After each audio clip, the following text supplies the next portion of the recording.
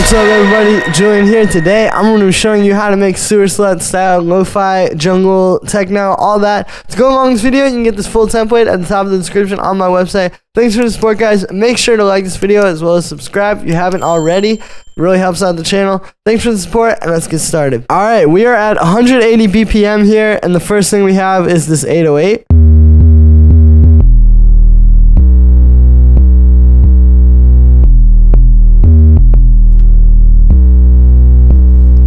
So we're going between these two chords, D sharp and B, right? So we're in D sharp minor, and then we're going down to the 6th, which is that major chord, so it kind of resolves, and then just bouncing around. This is based on like that classic jungle thing, the 8th note groove with the 808 doing the bass line.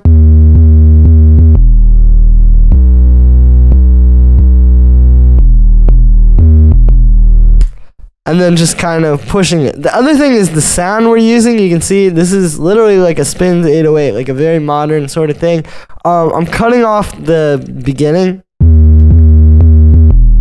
I wanted it to be a bit smoother because it can be louder if you don't have this huge thing at the start there. You can turn this up a little bit louder, right? And then yeah, we got the tuner there making sure it's good. Pretty simple. Then we got our drums.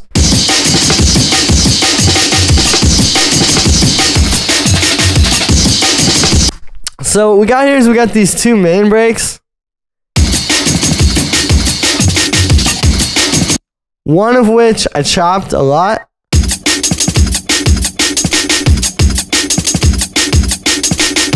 And then this one I just left. But then you see you get kind of a cool groove by leaving those. Cool, and then we have two amens. So we got this one, which sits on top of those and just gives it like the high end and kind of like some crunch. And then this guy as well, that just hits every 4 bars. You can see I chopped those a lot. On the whole group, there's a bit of processing too, so here's without it. With.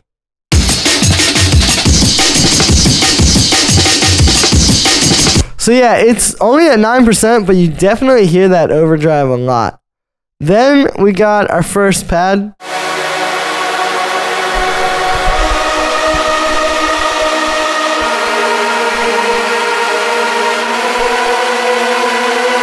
So what this is playing is it's following the same progression I showed you with the 808, where it's that D sharp minor into the B major.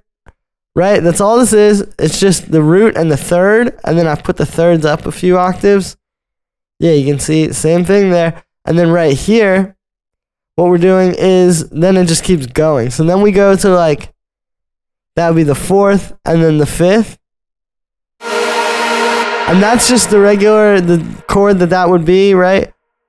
But we're playing like, and then this you can see it's actually like these two dissonant notes.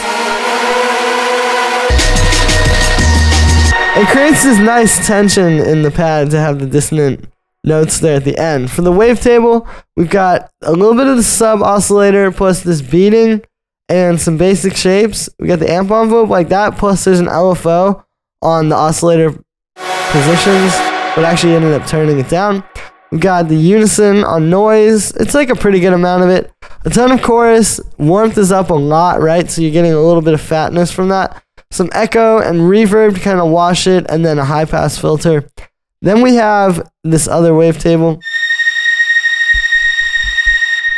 So this is only playing one note. I was basically trying to recreate that like old school jungle string sound. Just like a high drone. Usually you would use a string for that, but it's like trying to use a synth to recreate a string sound. So the way I did this here is we have a sub oscillator, but it's at the same octave as everything else. We have this Sarod wavetable and this AEIOU.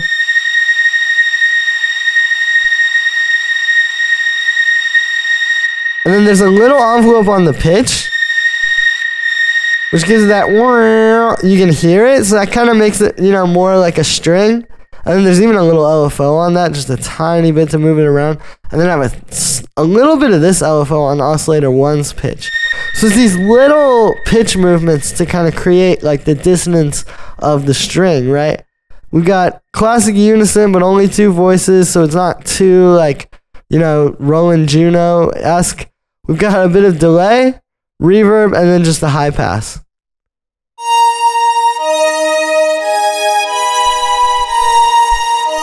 So then there's this melody, which you can see kind of fits together with everything.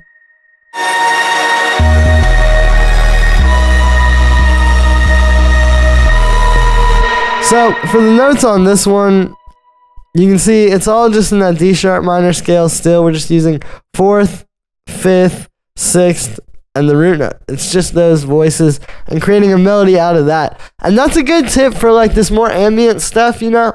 A lot of times the problem with people's ambient sort of melodies is they try to put too many notes.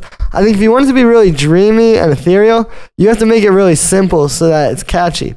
For the sound, we got wavetable, we got sub-oscillator, giving us like a little sine wave, this amber wavetable, and then a little bit of this triangle here. You can see I've got a few different modulations. So like on the oscillator 1 fold, and then on oscillator 2's position, we got this slow envelope.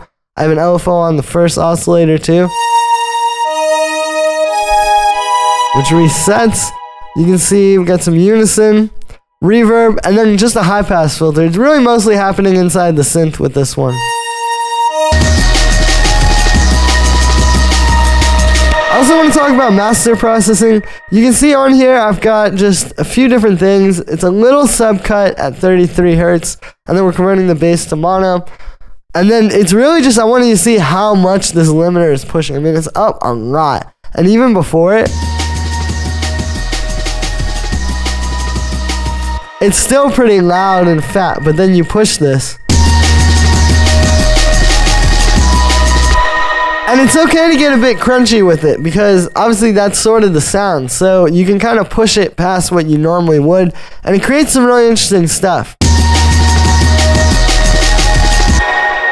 So that's me for this one, guys. I hope you enjoyed. As always, make sure to like this video as well as subscribe, and let me know what you think of this video in the comments. Like I said in the beginning, you can grab this full template at the top of the description on my website. Make sure to grab that. Thanks for the support, everybody, and I'll see you tomorrow with another video.